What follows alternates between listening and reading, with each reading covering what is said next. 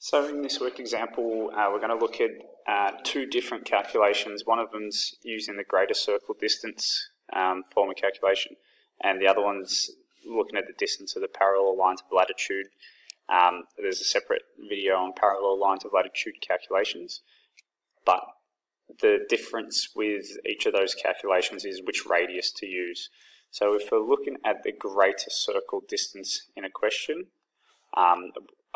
lines are generally on the longitude, so we have to always use the radius of Earth, which is 6,400 kilometers.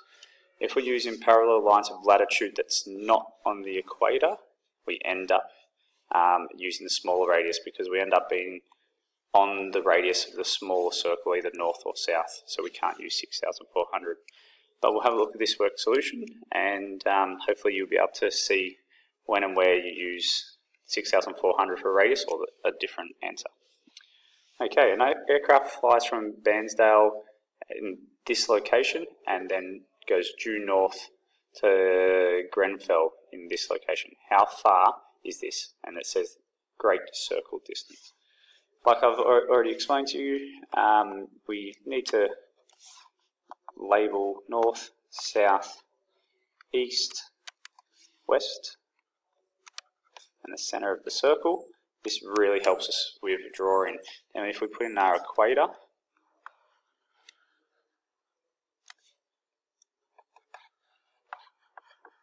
turn this into a 3D diagram. This helps us a lot. Okay, so let's put in our first location where we are. So 38 degrees south. So if we go to 38 degrees south, let's just, for example, put this here, 38 degrees south. Over here is also 38 degrees south. Alright, let's put in the center of the circle down the bottom, and let's draw this in as a 3D diagram.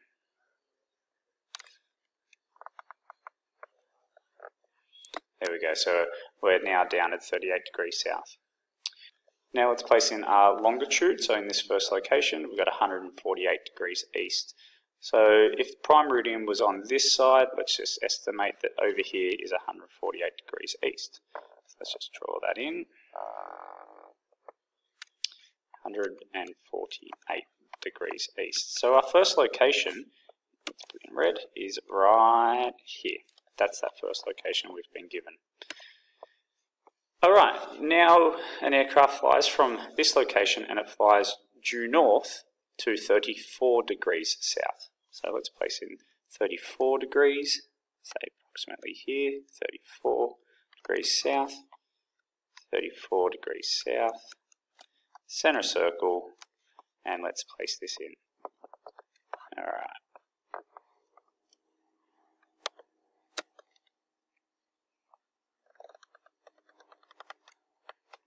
So there's our 34 degrees south. So what we're doing is we are flying from this point up to this green point here. Now the question's told us the greater circle distance used. Because we're on the lines of longitude, we need to use the Earth's radius.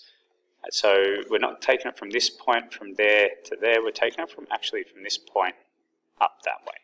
So the difference between these 2 points is 4 degrees. So if we were to pen in there to there, that's 4 degrees. So using our calculations for part 8, we can work out the arc length by placing the information in, times our radius is 6,400 because we're using the greater circle, times our degrees of 4 over 180. This equals 447 kilometers. There we go, so that's part 8. Okay, part B. It then flies due west from this location to 141 degrees east. How far is it from Grenfell to Renmark? So the distance along the parallel lines. So we're at this location and it's telling us that we're going to fly around to 141 degrees east. So let's just draw in 141 degrees east. If that's at the prime meridian line, that means we're going back towards 0, so it would be on this side. So let's just draw that in there.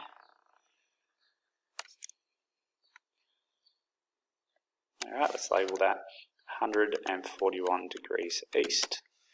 And that is our new location right there on this green line. So that line of latitude. Now, because we're calculating on this brand new green circle, this actually has a smaller radius than that of the big circle. So we can't use the radius of 6,400 of what Earth is.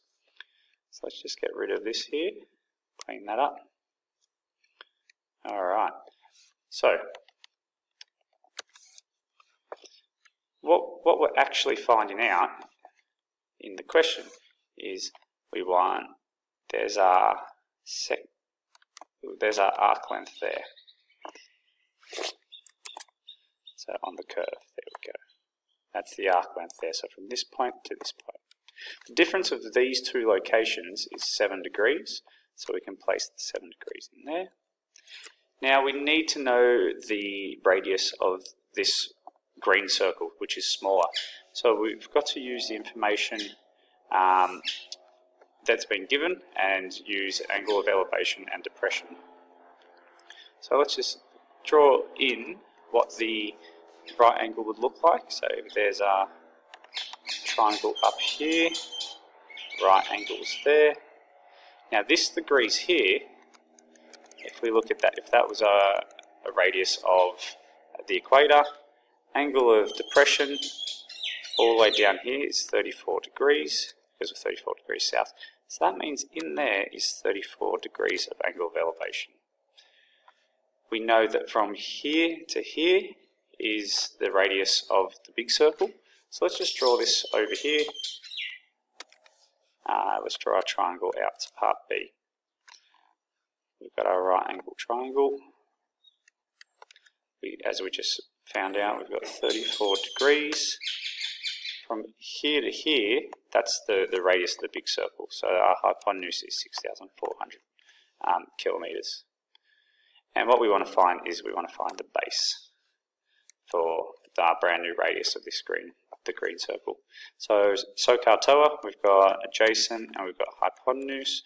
We'll be using cos. So cos 34 degrees equals adjacent over hypotenuse. X would then equal 5305.84.